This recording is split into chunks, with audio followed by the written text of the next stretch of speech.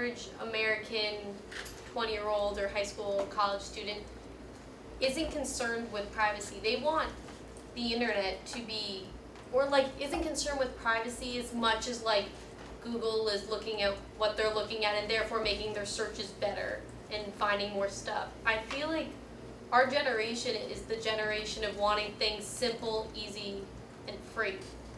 And I feel like they're willing to sacrifice certain things and aren't even thinking about sacrificing those things in order to get that.